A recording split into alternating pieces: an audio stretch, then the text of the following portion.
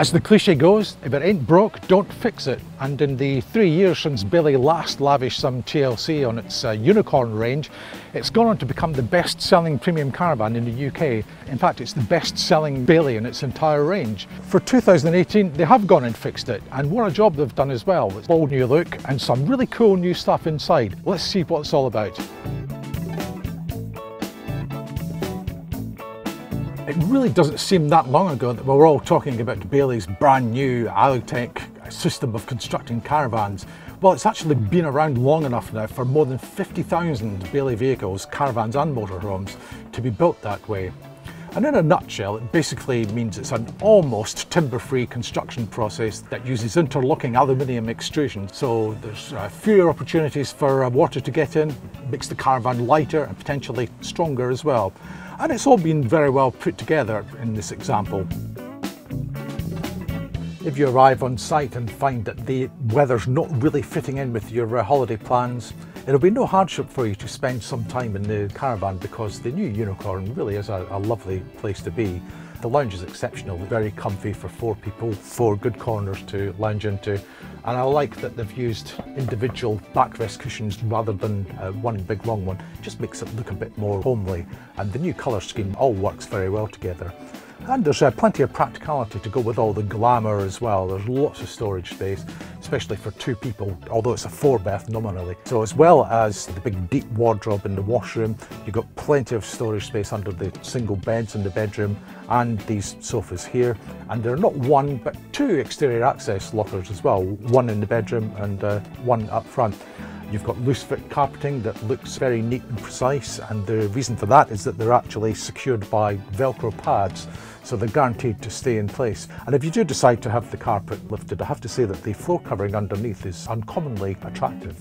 You have a fitted JVC stereo radio that's got all the connectivity you could probably wish for. You've got the digital radio as well as CD, Bluetooth and USB connections. Plenty of light coming in through this lovely big picture window at the front, plus 3 extra sunroofs as well. So all in all, it really is a good place to be day and night. This is the reason why people buy this caravan. This is the best-selling layout in the best-selling Bailey. Twin single beds even outstrips the demand for fixed double beds these days.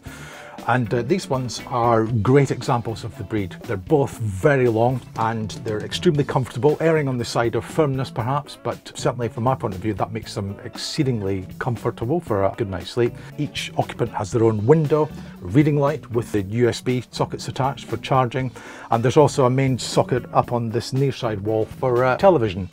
The room closes off from the rest of the caravan courtesy of a concertina blind that slides across, and in the morning, if you want to let the sun in without letting the world know that you're awake, there's a nice big sunroof directly overhead for you to do that. It's actually hard to imagine what more you could want.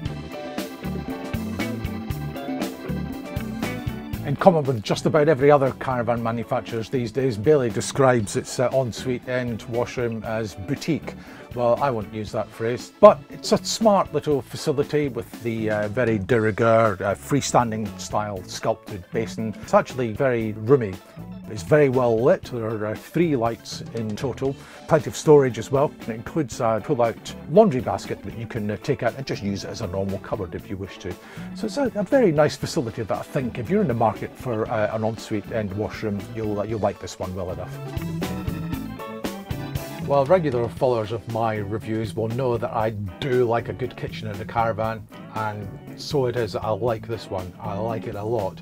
I think full marks to Bailey for being very clever. A good example of that is this here. This is actually the hob, which as you can see is flush fitting with the rest of the work surface, so that when you're preparing something a bit more elaborate, you can use this entire surface here as your preparation area. Underneath, you'll see that the hob has the electric hot plate to go with the 3 gas rings, and in concert with the fitted microwave and the separate grill and oven, you're totally covered cooking wise.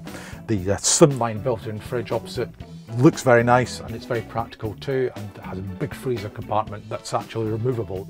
Plenty of storage space, big cupboards overhead, nice range of drawers and cupboard at floor level, and we do like as well the fact that all the opening drawers and lockers are soft close.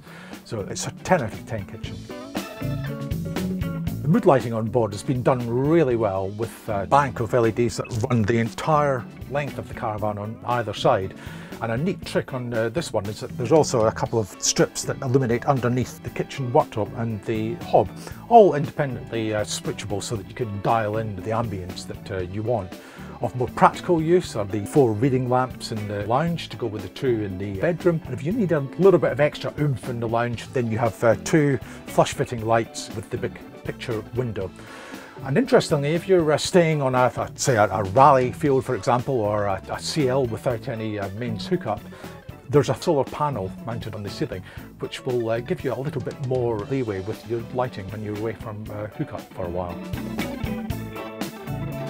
Well, given that Bailey's lavished so much standard equipment on the new Cadiz, the fact that its MTPLM comes in at comfortably under 1,500 kilograms, which is reasonable for a caravan of this stature, is altogether commendable.